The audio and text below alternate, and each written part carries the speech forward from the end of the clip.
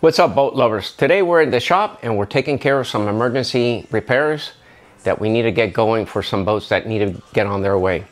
As you can see, my bench is loaded with repairs. We got boxes here, we got processors here, and we're busy. Stay tuned. All right, guys. Well, the first thing that we need to start off is I get people to send me things like this and say, what do I need to do? Well, we don't even go that far. We just tell them just to purchase a brand new motor. Yes, if we probably open that up, we probably could tinker around with it. As you can see what happened with this, the customer overloaded it and melted all the brushes on there. There's nothing that we could do to repair that. That completely is garbage.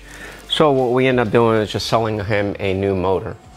As far as that, and this is just a quick, simple repair, just swapping out. But we have customers that send them their old, and we have an exchange program. So this is what we end up doing after we repair this. So the old but cleaned up.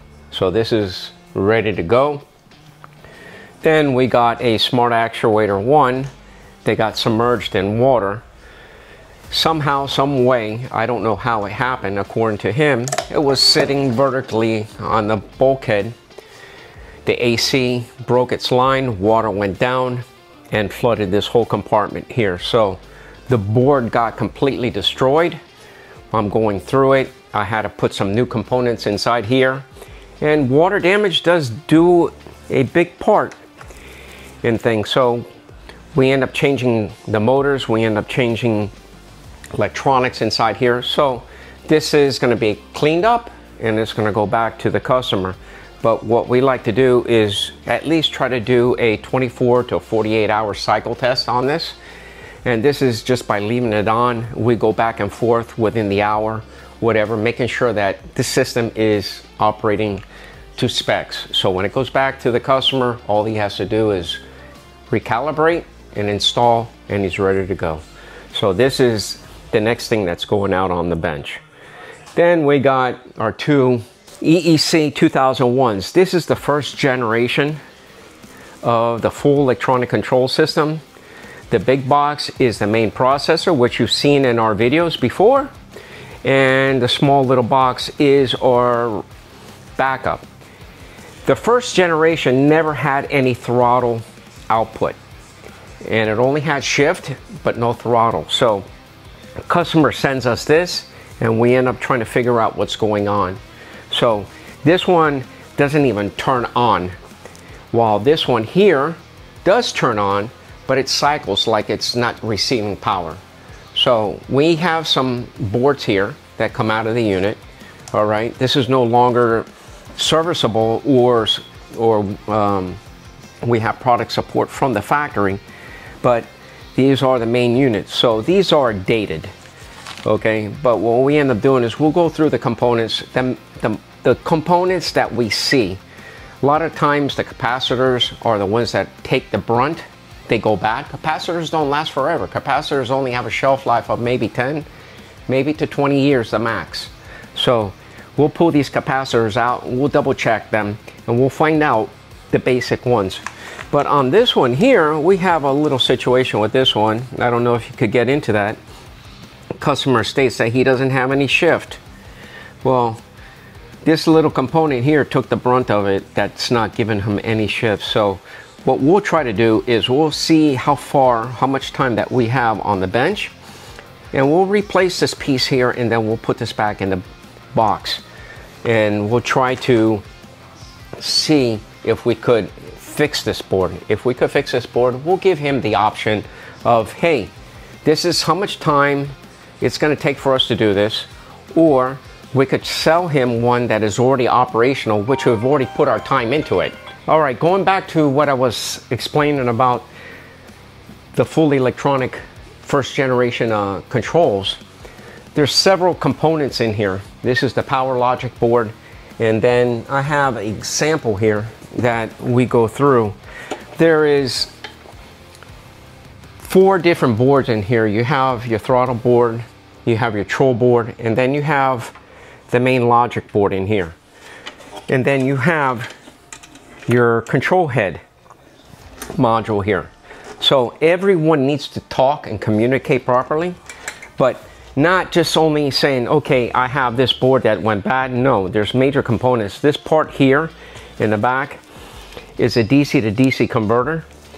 This is no longer supported anymore, and we can't get these. So there's only limited supplies to what I could get. So what I end up doing is, if I do an update on a boat, I give the customer a credit for his older system, knowing that it's working. And I'll take some of those components out, test it, and verify that everything is working, and I'll put it into a good working system. So if a customer says, well, I don't have the funds to update, I just want to go ahead and repair what we do, I could do a replacement, send him mine, he'll send in his, and I'll give him one of them, and I'll program it to whatever it is. These processors were kind of unique at that time, because you could actually set these processors to whatever throttle output you want. This one here is set for Volvo Troll, and some of them I have man, Troll, or cat. This one here is set for man Troll, which is MT. So it's not a different board, it's a programming. So that's one thing that was good about these old boxes, that you could program the throttle output that you wanted. This one here was set for CT. So yes, that's how it's programmed, that's how it goes out from the factory, but we could reprogram it for the throttle outputs. So this is what we have. I have Kobelt control heads here on the top that we need to reprogram. The boards went bad. We reordered the parts from Kobelt itself from Canada. So we put them back together. We're going to program this. This is a station processor that we go through. So we verify that all the solder points here are fine. And then we'll go ahead and test these two capacitors to find out. Half of the time the capacitors go bad in these, and the chip. So we try to spend minimal time repairing, but if we need to get down to the dirty with these older systems that people don't want to just update right now, then we'll go to a point of trying to repair. But there's only a limitation on what we could do as far as repairing, because it takes our time, it takes products, and sometimes it's easier just to sell him a new system and I'll buy back the old system. And that's one thing that we do. If a customer purchases a new system from us, we'll give them a credit for their old system. So as long as they ship it to us, we receive it, we'll verify that it's in the condition that they say that it's in, and then we'll credit back them what we negotiated.